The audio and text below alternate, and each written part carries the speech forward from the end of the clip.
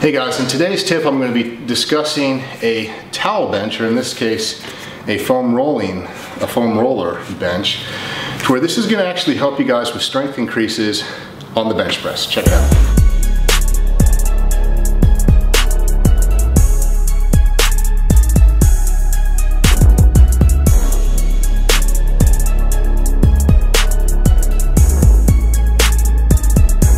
Hey guys, Mike McErlane with another episode of Workout 101 on WorkoutTrainer.com. So as you heard, we're going to be discussing the towel bench, or we don't have the towels here, so we're going to be using a foam roller. Now, if you guys never done a towel bench before, why, right?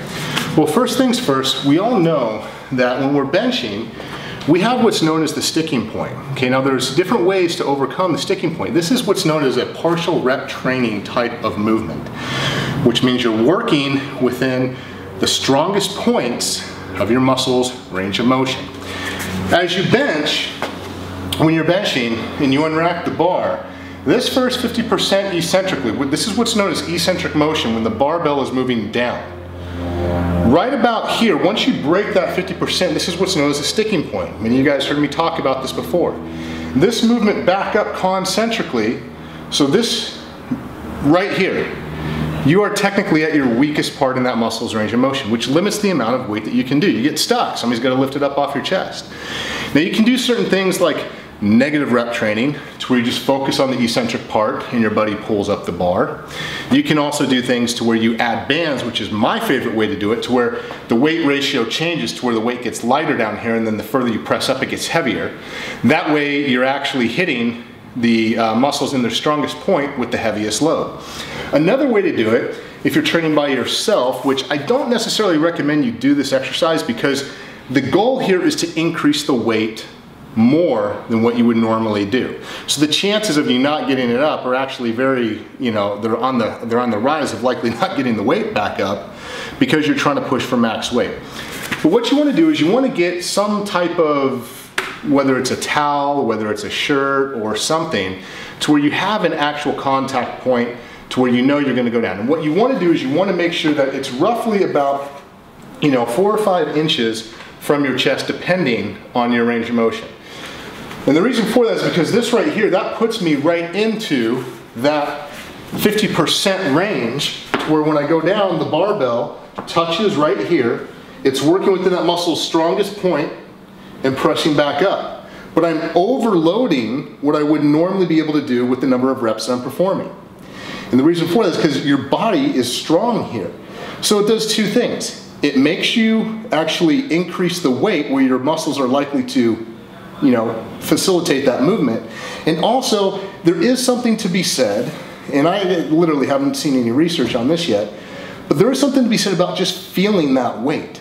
Once you start feeling the heavier weight, the other weight, when you take this out and you actually do a normal bench, it does feel more controllable to where you actually can press it, all right? So in the instance of here, the same techniques are employed with the 5 contact points. My right foot, my left foot, my butt, my head, and my shoulder blades all remain in contact with the surface. So what I'm doing here is I'm just obviously loading up the weight to where it's heavier than what I would normally do within a certain rep range. And forgive me guys, I'm kind of cold here. So what you want to do is go ahead and get positioned, unwrap the weight, go down, touch, and come back up.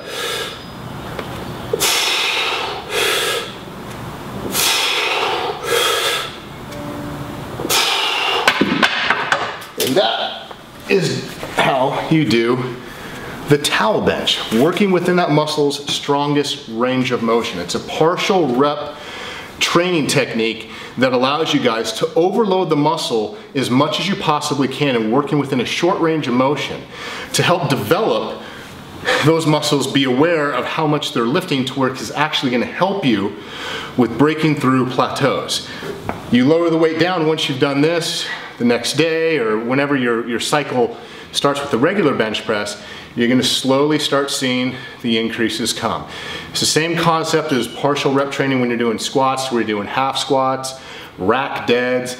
Same type of wheelhouse is what we're talking about here. It's just another variable to add in the next time that you guys try benching. Give it a shot. If you have any questions about this or anything else, please ask me on the Workout Trainer Facebook page or anywhere where this video is posted. I'll do my best to answer. And if you're watching this video on workouttrainer.com, click below because there is a workout program that utilizes this very movement in a structured plan, takes all the guesswork out for you guys so you can actually give it a shot. Till next time, it's Mike Mackerlane. Take care.